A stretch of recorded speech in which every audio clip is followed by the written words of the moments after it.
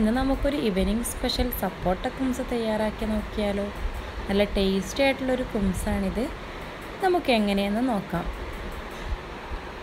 ഞാനിവിടെ ഒരു 3 സപ്പോട്ട എടുത്തിട്ടുണ്ട്. 2 സപ്പോട്ട അതിലിടാനും 1 സപ്പോട്ട നമുക്കതിൻ്റെ മുകളിലേക്ക് ഡെക്കറേറ്റ് ചെയ്ത് കൊടുക്കാനുമാണ്. നമുക്ക് ഈ സപ്പോട്ട ഒന്ന് കുരുവും തൊലിയൊക്കെ കളഞ്ഞ് അതിൻ്റെ ഉള്ളിലുള്ള ഭാഗം മാറ്റി വയ്ക്കുക.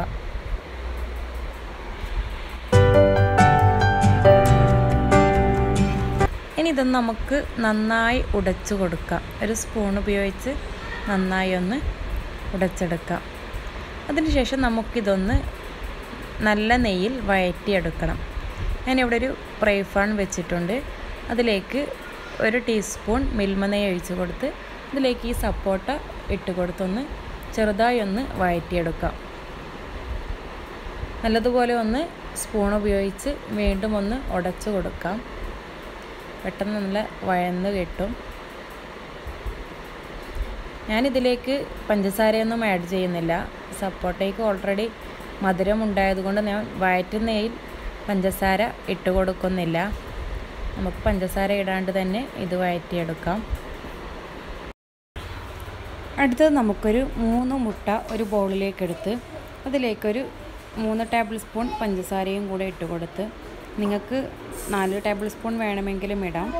ടേസ്റ്റിന് മധുരത്തിനനുസരിച്ച് ഇടാവുന്നതാണ്. നന്നായി ഒന്ന് ബീറ്റ് ചെയ്തെടുക്കണം.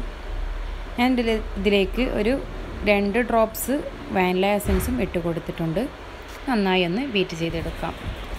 ബീറ്റർ ഉപയോഗിച്ചാണ് ഞാനിവിടെ ബീറ്റ് ചെയ്യുന്നത്. ബീറ്റർ ഇല്ലെങ്കിൽ ഒരു വിസ്കോ അല്ലെങ്കിൽ നമുക്ക് ജ്യൂസ് മെഷീനിലോ ഇത് ബീറ്റ് ചെയ്തെടുക്കാവുന്നതാണ്. നമ്മുടെ മുട്ട നല്ലതുപോലെ ബീറ്റായി വന്നിട്ടുണ്ട്. അതിനുശേഷം നമുക്കിതിലേക്ക് ഒരു 1/2 കപ്പ് മൈദ കൂടെ ഇട്ട് കൊടുത്തൊന്ന് മിക്സ് ചെയ്തെടുക്കാം.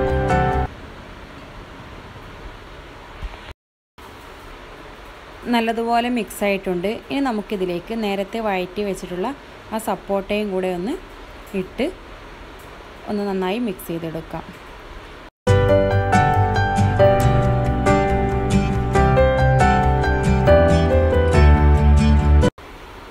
ഞാനിവിടെ ഒരു സോസ് പാൻ ചൂടാക്കാൻ വെച്ചിട്ടുണ്ട്. അടിയിൽ തട്ടി വെച്ചിട്ടാണ് ചെയ്തത്.